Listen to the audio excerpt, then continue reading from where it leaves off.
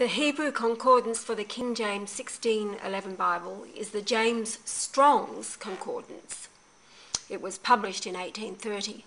Now in it are 8,674 words of the Old Testament Hebrew and 5,624 words in the New Testament Greek. That gives us a mathematical formula. 864 in the Old Testament, remove 3,050, and that leaves us with 5,624. Although the Old Testament is also manipulated, they, the translators, hide behind assumption, but we can go back and see what they have done. Most notable is Isaiah 14:12, and the name Lucifer in the concordance is morning star. To fool the masses, it is Christ Revelation 22:16. This is where the angel, Michael, the archangel, the angel of Jesus, says, I, Jesus, have sent mine angel to testify unto you these things in the churches. I am the root and the offspring of David, and the bright and morning star. This is why 33-degree Freemasons are told Christ is Lucifer. We now look at the cornerstones of the altar to the Lord and the Great Pyramid. The rejection of Yah, this the sacred name of Yahweh, is the height of the missing capstone. To support a massive capstone, there has to be 4 supports, and all must be identical from an engineering perspective, starting on the foundation line, reaching to the top layer. These cornerstones must be supported by the millions of low-grade yellow limestones within the body of the pyramid structure.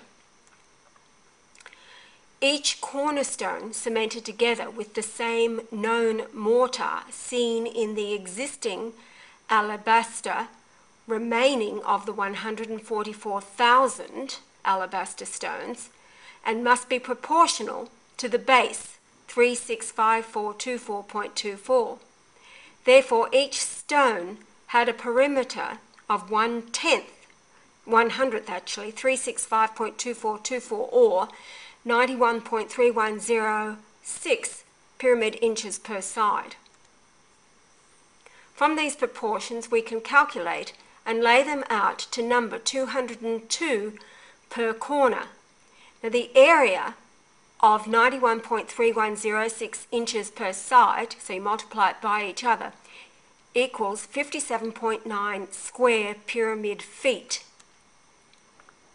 That word in the Greek dictionary means to cast off, such as to be rejected, be refused, which is a reference, of course, to Psalms 118, verse 22.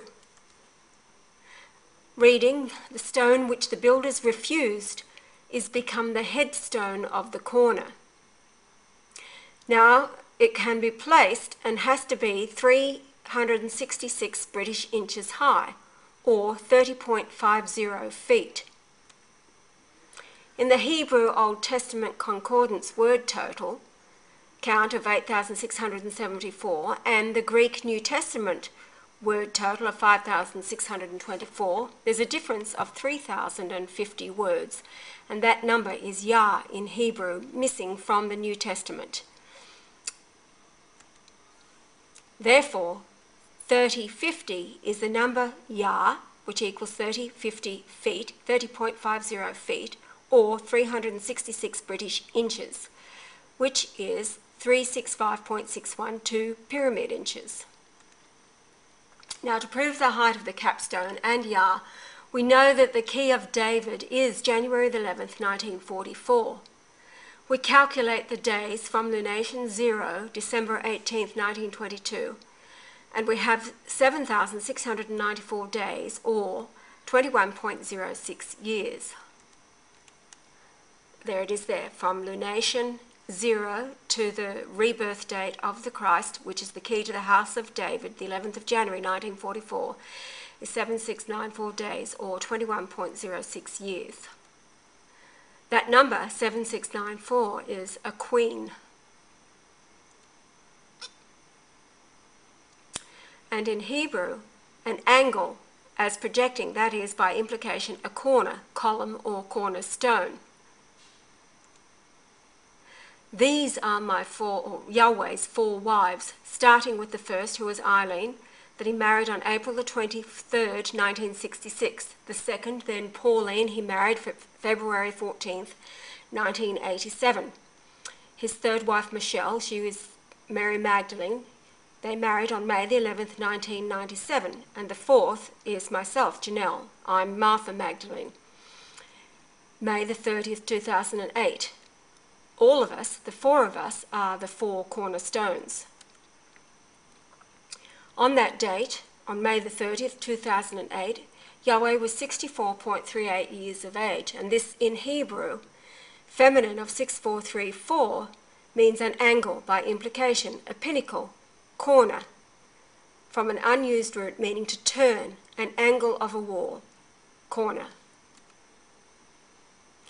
The 144,000 saints of Revelation, chapter 14, verses 3 and 4, must be the first to reject the Vatican Great Whore and its daughters, which are the Freemason, Lucifer occult churches, and move back to the outer line of 36,524.24 from the less 286.1 displacement factor line of 36,239.14. Here it is here. So this is the displacement factor here. They must move forward out to the fullness of the base of the pyramid.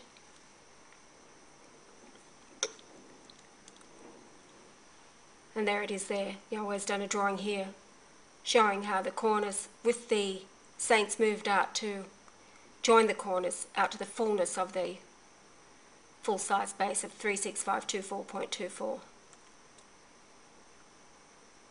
Reiterating, the 144,000 saints are the first to reject the Vatican Great Whore and all of its daughters, which are the Freemason and Lucifer churches, and there's something like 34,000 Christian denominations out there in the world. Now, the problems that man faced, they all accelerated with Solomon, which became the basis for modern Freemasonry and Judaism, like a snake that slithered into every crevice of power until it's devoured all of the world. And there's a website there you can go to. These are some illustrations. You can recognize symbology here, all of Freemasonry, starting with Solomon. You've got the Star of Ra over here and the Star of Solomon.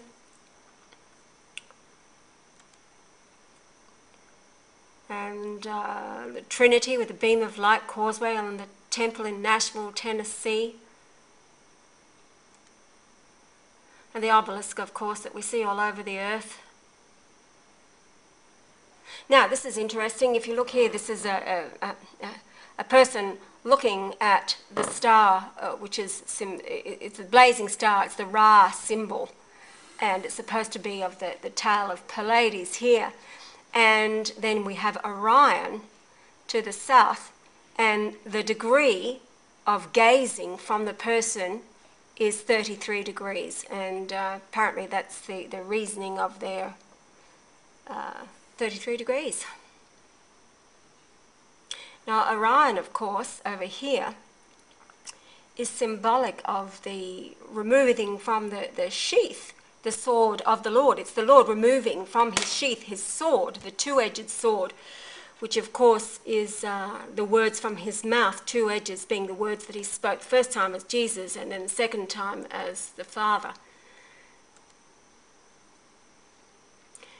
Now here we have the references here to Pleiades and Orion from the oldest book of the Bible, Job 38:31. Canst thou bind the sweet influence of Pleiades or loose the bands of Orion? Canst thou bring forth Mazzaroth in his season, or canst thou guide Arcturus with his sons? Knowest thou the ordinances of heaven? Canst thou set the dominion thereof in the earth? This is a conversation that Job was having with his 2 friends who were coming to console him. In fact, they were upsetting him more than anything else.